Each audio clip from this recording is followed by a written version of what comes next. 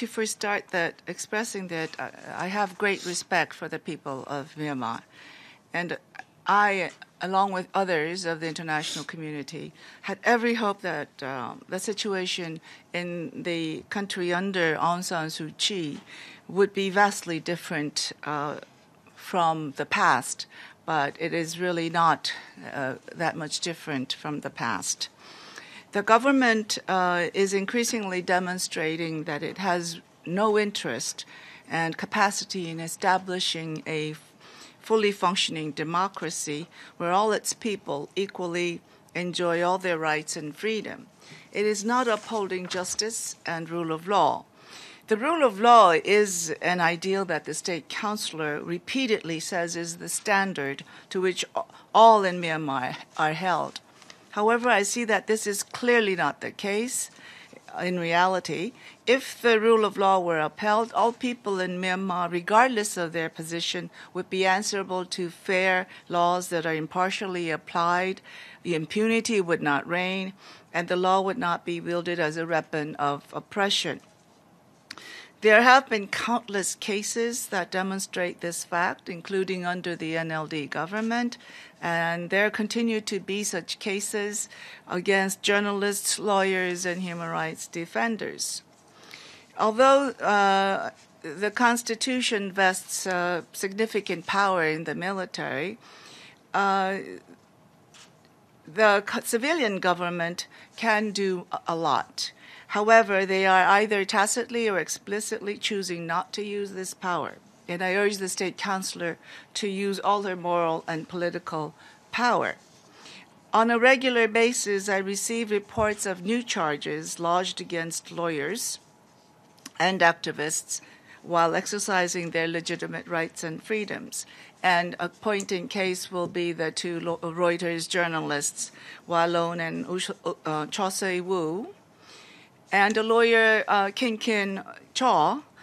She and three other journalists from 11 Media, Nayin Min, Jozo Lin, and Pyo Wei Win, and activist Tin Chaw.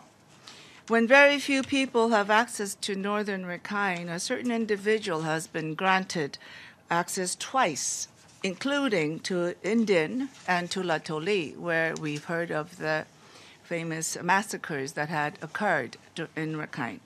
He has created videos that echo the military narrative, which shockingly have been circulated by the Ministry of Foreign Affairs to UN agencies in Myanmar. I welcome the recent decision of the pre-trial chamber of the International Criminal Court, and as you all know, that the Human Rights Council just established, through its resolution, an independent mechanism. The establishment of this independent mechanism will be an interim step, and the international community must continue to work so that this mechanism can be established in the very shortest time as possible. Allegations to senior government officials committing acts of genocide against its own people is most serious, and if established, would amount to a violation of preemptory norms of international law. Myanmar's lack of compliance with the Genocide Convention, although it is a state party to this convention, and a lack of adherence to obligations arising from international treaties and customary international law to investigate and prosecute allegations of crimes against humanity and war crimes must not be tolerated. Thank you, and I stop here. Thank you very much. Hi, Michelle Nichols with Reuters. On behalf of the UN Correspondents Association, thank you so much for doing this briefing today. I wanted to ask about, obviously there is the UN Security Council briefing this afternoon. Many diplomats have told us we're expecting a procedural vote called by China to try and stop this briefing. In your report, you have called for the Council to impose an arms embargo, targeted sanctions, but as we're likely to see this afternoon, the Council's quite divided on this issue. So what's your sort of message to them on that front? Have either of you met with the Chinese delegation while you've been here in New York, and what's your message to them? Thank you for those questions.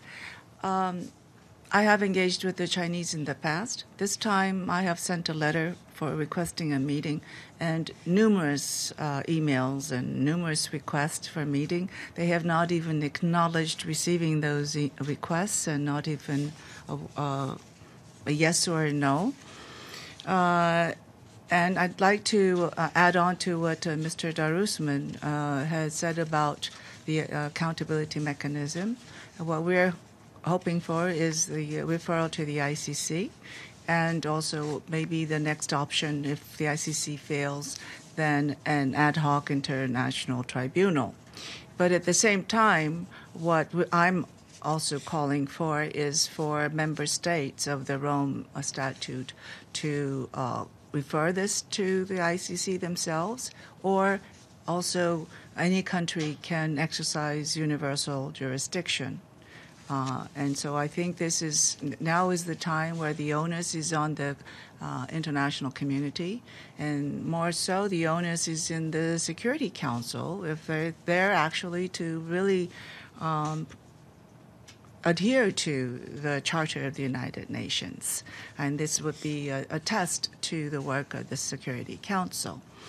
I've heard it being said that the past determines the present, and the present presents itself with choices that will determine the future. And I think we are at a point where Myanmar and the international community both are at this juncture at the right choice to make that will determine the future of not only Myanmar, but for the world's peace and security of the region and the world. Myanmar continuously says that there are no quick fixes.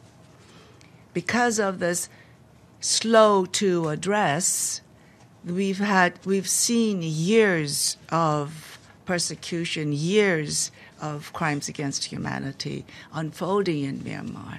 And now the same narrative is there that there are no quick fixes. And I would say that you need to quickly respond, otherwise then there will be more things that will slip, and the people at the end of Myanmar, all people will suffer in the future. Thank you. Joseph Klein, Canada Free Press. You mentioned that there are steps that the civil authorities could take, in addition to just expressing the moral authority and their outrage at what's happening. But could you be a little bit more specific on the concrete political steps that the civil government can take, given the fact that the military has so much power under the Constitution there? You mean the civil government in Myanmar? You mean? Yes, in Myanmar. Yeah. Maybe the civil arm of the hybrid government there in. The state council. There are certain powers delegated, I believe, to the civil authorities. The military is predominant.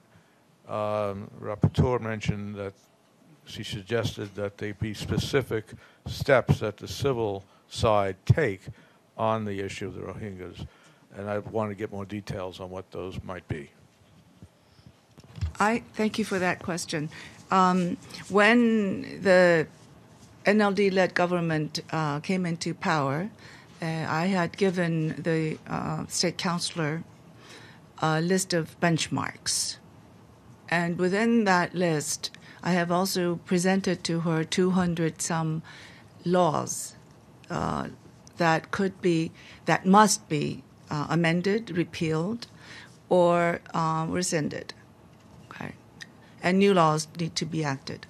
Now, the old colonial oppressive laws, they need to be repealed. And if they're still in the books, then it's used against the civilian population. And for instance, like Wallon's case, the Official Secrets Act, it dates back 100 years in the colonial times. And as long as it's still in the books, they've used it to arrest and charge the two lawyers. Now, so once the civilian government has the power to do the legislative reform. And it's not being done. And the new enactment of laws, it's very slow when it's protection of the civilians. But new laws that can actually, or amendments to laws that can actually oppress civilians are very quick to be passed. And that is what I meant, that there are steps that the civilian government has a lot of power to do. And I presented the list to the Legal Affairs Committee, Shuiman, 2 years ago. Thank you. Hello, Ms. Lee. Sumana Ali, La Voce de New York. I wanted to know if you have any message for President Mint, since he has the power to pardon the journalists that are being imprisoned right now. I would certainly think that he does have the power, the presidential power, and I think he should use this power for those two journalists, and not just for those two journalists, but others too. Okay, others who, for instance, Kin Chaw, a lawyer who's been defending the students. If you remember the 2015 student-led demonstrations against the education policy, and now she's in Tarawadi prison. Okay, when lawyers who defend sensitive cases, they're put in prison and they're charged with cases, with old laws, for instance, the Penal Code, or mostly now in when there's a Section 66D. Okay, and I just saw that the president had a message on the UN Day today. Actually, today is the UN Day, I believe, and I think as a gesture he could pardon. And as a gesture and he presented 2 or 3 pages of a statement for celebrating the UN Day. And I think as another first step, incremental step, would be to allow access to my mandate and to the fact-finding mission, and unhindered access to other UN humanitarian actors. Yes. Thank you very much, Ms. Lee. A question for you from your initial statement that you had seen really no changes at all. I assume this would mean that you would oppose the return to Myanmar under the current circumstances of all of the Rohingya who have fled to Bangladesh. And what do you make of the comments that the government has said about all of the progress and things that they have been doing since last year? Mr. Dorisman, you talked about the state of the Rohingya who are left in Rakhine, and you use the words about an ongoing genocide. I wonder if you could explain or give some details about what you know about this ongoing genocide. Thank you. Thank you very much. In reference to your question about any progress made in, I think in Myanmar as a whole, no, I don't think there's been a lot of progress in terms of economic development and infrastructure, but in the area of democratic space and people's right to claim back their land that was confiscated or evicted, nothing has developed. There's no progress in that. Conducive conditions. Myanmar, the repatriation is not possible now. Unless the situation in Myanmar is conducive, I will not encourage any repatriation. Conducive conditions means that they should not go back to the existing laws, policies, and practices that are existing there. The oppressive laws, the discrimination. All they need is, the minimum is what they need is freedom of movement, access to basic health services. Right now, the situation in Myanmar is such that it's like an apartheid condition, where people who are living in, who are Rohingyas left in Myanmar are still facing problems. They have no freedom of movement. The camps, the shelters, the model villages that are being built, it's more of a cementing of a total segregation from or separation from the Rakhine ethnic community and the Rohingya community. And recently, you may be aware that Uratu was in Sittwe, had a Firebrand Uratu had a big event there, and he had said that once the UN refers the Myanmar to ICC, he will pick up a gun.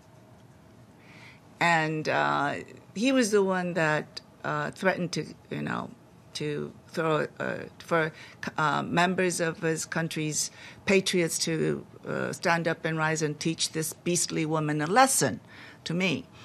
And at that same time, a real activist, Chin Chaw, was standing there with a sign, referral to ICC. Now, this man was now put back in jail under Penal Code 505, and it was facing another 6 months jail sentence. So in these conditions, people cannot go back. Thank you. Thank you. Sorry to keep you waiting.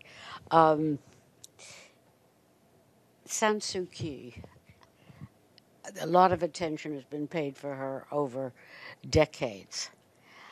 Do you think she's in total denial on the state of the Rohingya, or that, and just says a few things so that she looks like she's part of the international community? Because I remember her first speech a few months ago about this, where she did not recognize their plight. Is she in total denial, or is she trying to balance herself out with the military? Well, thank you. I think she is in total denial. She chooses not to recognize it. When I met her, I requested that she needs to go to visit Rakhine and see, and I even said I'm willing to show you pictures that I have. And her response was, no, I don't need to. My ministers know what they're doing. They do their job well. She did say in Hanoi that there could be something that could have been done differently in Rakhine. But then recently, when she was in Japan, when one of the interviewer asked her this, and she says, I don't know what you're talking about. I never said that. So, that's an indication of absolute denial, I think. Because had she not said that, I don't know what you're referring to. I never said that. Where did you get that information? But it's all over the place what she had said in Hanoi. And we thought that maybe there was a little glimmer of hope. The one thing one of the reasons why they can't go back, or the people who are in Myanmar still facing the genocidal conditions, is, remember a few years ago when the 4 religious packages laws were enacted, the marriage law, the Buddhist, and the conversion law. One of the laws is with the birth spacing, is they had for Rakhine that you cannot have children. The birth spacing has to be 36 months. And more than 2 kids will not, families with more than 2 kids, the children are blacklisted. And birth registration for Rohingya families is not a possibility. So they're not recognized as a child. They're not recognized as potential member of the society because of the birth spacing of 36 months. Now, I'd like to, before we close, I'd like to bring to your attention something that completely flew out of the radar of the international community. We heard about the killings in 2016, October, when about 75,000, 80,000 people had fled to Cox's Bazar after the ARSA attacked 3 border guard, police guard posts. But in 2012, there was an incident, October. This was after the riots and the killings in June. October in Chokpyu, this is now a economic place. Chokpyu, there was about 18 Rohingya homes that were burnt. There are no Rohingyas left. There are no Rohingyas living in Chokpyu because they were all killed then, driven by the community. They were driven out to the sea. The remaining who chose to stay at home were killed by the machetes, locked in their houses, and totally burnt. And from reflections from those who took part in this incident, they reflect that the people were killed in the thousands, maybe to about 10,000. I believe about 10,000 because 18 homes disappeared from the face of Chokpyu. So you see that these things have been going on even when it was out of the radar. And if it hadn't been for the fact-finding mission and then this big scale, I think the military thought that they could get away from the small scales of things, and so they could get away with a big scale. But I think it got over what they expected. The people fleeing from Rakhine was much more than they had expected.